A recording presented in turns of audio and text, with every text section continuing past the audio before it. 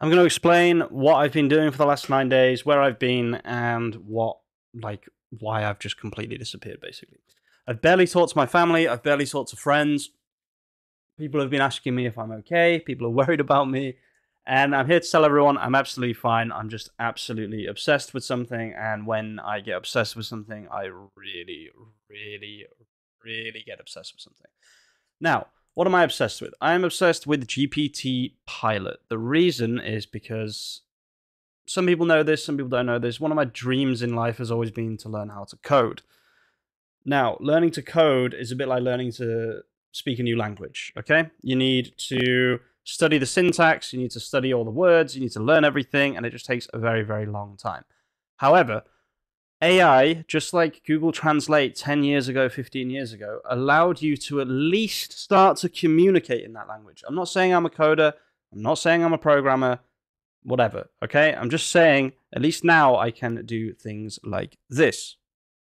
Now, I would like to remind everyone that I have no idea about programming. I have no idea about creating web apps. I've never been able to do this successfully. And yet, when I open this link right here, I will not be giving this away. Okay, I'm sorry, guys. I can't. I'll explain why in a bit. But so we go to this website /submit, and we put 2men.it, and we'll say best sneakers for men, and then we'll press submit here, and we'll watch the process in the background. So what it does is it finds all of the products, all of the internal links, everything, and then it says Shopify data scraped successfully. And then you probably know what's coming next, but I will give this a little bit of time to load. But I want to talk about the other thing that I've been obsessed with, and that is, of course, Claude. One of the things that was holding back auto-blogging, in my opinion, sorry, I should say good auto-blogging. Let me just explain what I mean by good auto-blogging before I continue, okay? Now, there's kind of two auto-bloggers. There's no context, and obviously the other one is context. From what I've seen, most of the auto-bloggers are no context. What they do is so actually someone in one of the trainings, I think it was David or Dave, what he said was the problem with, I was explaining this to the trainees, and he said, so what you're saying is that article could be on any website, and that is kind of the point here. The no context auto bloggers, it doesn't really matter whose website it's on, right? Now, I'm going to show you, I think it's marybonsai.com, which is, oh. Okay, we'll talk about Astrological Eden, which is actually Julian's. I was going to talk about Jesse Cunningham's Mary Bonsai, but I can't find it. All of these articles, if we look at them, unless I think he might have done an internal link script on them, but let's just double check here. Yeah, so there are internal links here, but it could still just be on anyone else's website. And I mean, there's like 3 internal links in this entire thing. There's not a single image. It's all just like big walls of text that could be on anyone's website. That is bad auto blogging. What mine does / will / give me some time to work everything out, guys, because I still don't know what the hell we're doing with this beast that I have made, is it draws context specifically from your website. And I am getting it to do WordPress as well.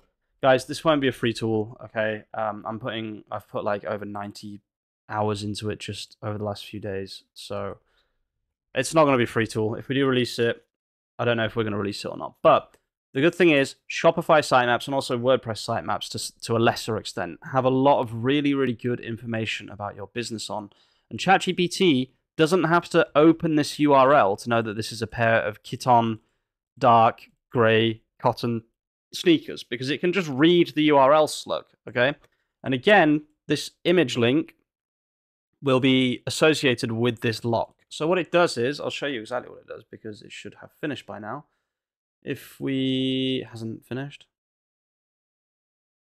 It seems to have failed for some reason. I'm not sure why. Okay, so I'm just reading that this error message 529 normally means that Claude is just busy. So we'll let that keep running. And I'll just show you what I mean by context. So if I go on 2men.it. Oops. and click on journal, and we have a little look. Now, it's been a while since I wrote an article for them, but this one doesn't have any images in, I don't think, actually. Bad example. Best black sneakers in 2024. We scroll down, we see context.